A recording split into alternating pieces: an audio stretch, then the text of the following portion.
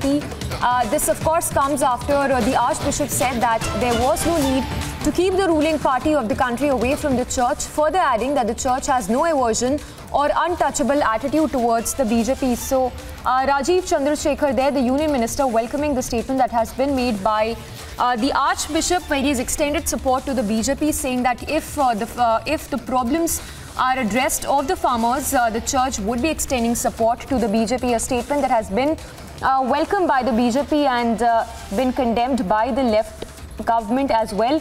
In fact, Rajeev Chandrasekhar there, speaking on the matter, said, I think this is a very welcome statement by the Archbishop, and it is clear that Prime Minister always stood for the Sabka Saath, Sabka Vikas.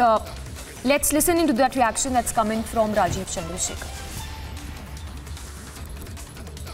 No, I think it's a very welcome statement by the Bishop of Talasheri. I was there in December of last year, where I visited with many students and many young Malayalis in that area.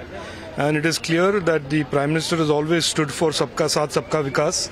And it is important that community leaders stand up and explain to the members of their community that the Prime Minister has been relentlessly working for the betterment of all Indians, regardless of their religion, regardless of where they come from.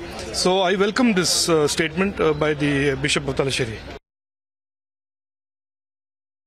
All right, so there you heard the statement that has come in from Rajeev Chandrasekhar, welcoming the statement of the Kerala Archbishop. Remember, the Kerala Archbishop has offered to help the BJP open an account in Kerala in the next election, provided the price of rubber is increased to 300 per kilogram. So Ashwin tracking that story very closely from Thiruvananthapuram. Let's go across to Ashwin.